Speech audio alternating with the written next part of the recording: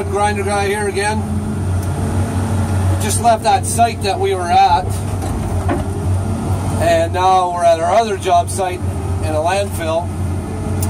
We're running a 330 cat excavator and a Duratech 310 grinder.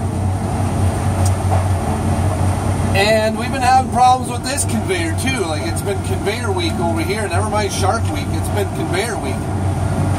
And nothing but problems. As soon as they start stalling, obviously, I mean, it jams up and it just creates havoc. It's a beautiful day. But the material that we're feeding in isn't very pretty. Lots of contaminants. I did look online quite a bit before I bought the Duratech, trying to get some information on production rates and how this thing would handle, you know, stuff like this, some C&D material. And I couldn't find anything online that was really worth watching or doing or whatnot. Now, we also have to take care of the green waste that's here.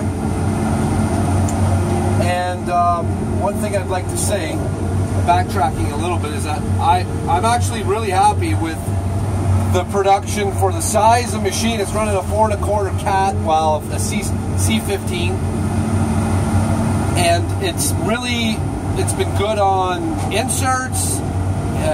It's been good on kicking out material, heavy steel when we're hitting it.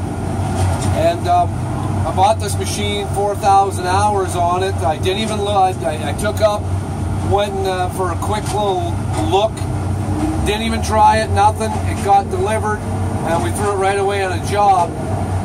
And I'm happy. I'm happy with it. I honestly was not. I can't say I wasn't a Duratech fan, but I wasn't looking forward to buying a Duratech. I never really would have bought one. But after, I don't regret my decision. There's no two ways about it. The reason why we bought this one, we needed a grinder yesterday, and there was nothing available in used grinders, nothing. So we found this one.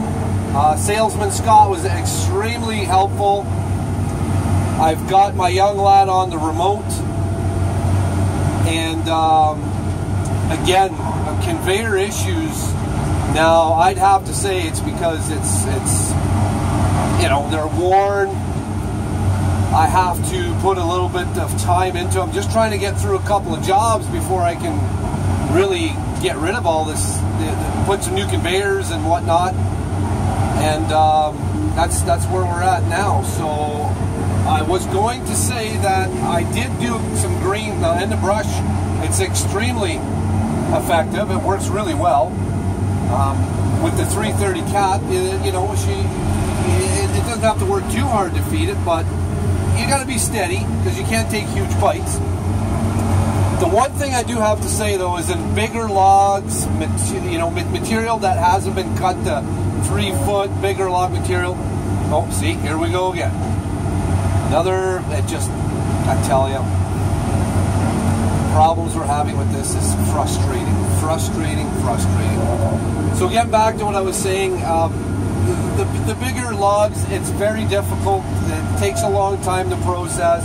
It's not very effective. I'm not happy with that. So we went to Quadco and we bought some chipper teeth that I will give you a demo on. I haven't seen anything online that shows them. So I will, once we put those on, I'll keep you posted. But it looks like we're going to have to shut down here and figure this thing out because it is absolutely frustrating. So stay tuned and yeah, welcome to the wonderful world of grinding.